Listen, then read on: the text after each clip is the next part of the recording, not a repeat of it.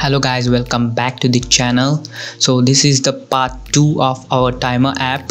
So what we have done in part 1 is we have created the UI for this app by showing the default text. Let's check if the UI works. Yes.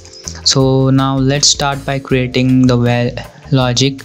So for it we need to remove our default string time, as well as also we'll remove our text. Okay, then first we will create a timer controller called _time controller. Then we need to initialize our controller in void init state.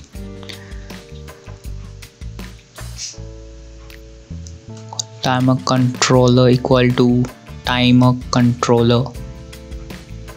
Okay, so now if you want to start, stop or pause your timer, you need to let's rerun our app.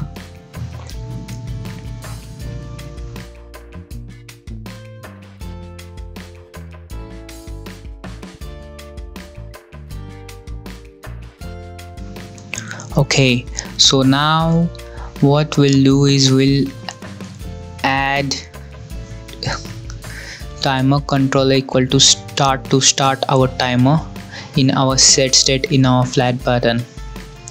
So for starting our timer, you need to just write timer controller dot start, and similarly if you want to stop, you can add timer controller dot stop, and for resetting just write timer controller dot reset. Okay, so now for our timer UI, what we'll do is we'll head over to our container. Okay, a container, and in that container for the child value we'll use a package called simple timer. So we'll give our initial value for our timer of a duration of, for example, duration 1 second. No, we'll just add it 1 minute. Okay, so now adding the background color. Okay, so the most important part is our controller. Don't forget to add this controller value. So giving a text style for our progress.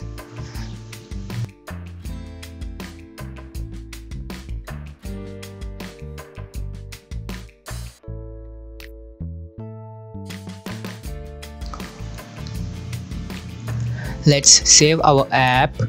And yes, now you can see our timer UI. Let's give it some stroke value to our timer. Stroke, oh not here, okay, stroke width of 10. Okay, let's check our app.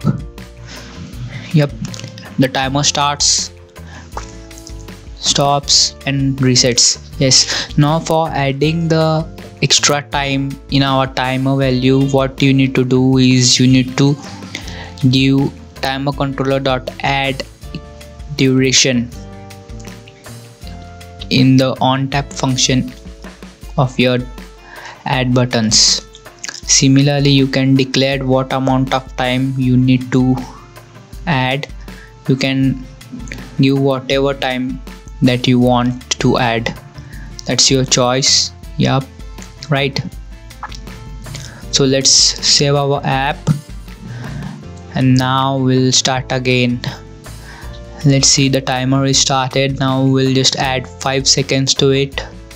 Yep, the 5 seconds are added, but it's not started. So for starting it, what we need to do is in our duration we have to write start equal to true. We'll copy and paste it to the other controllers. Okay, So let's save our app again, hot reloading our app, and let's reset it and start again. Okay, so now once again adding the 5 seconds to it. Okay, so it works. Similarly, you can see we'll add 10 seconds. Hope you like this video. Thanks for watching.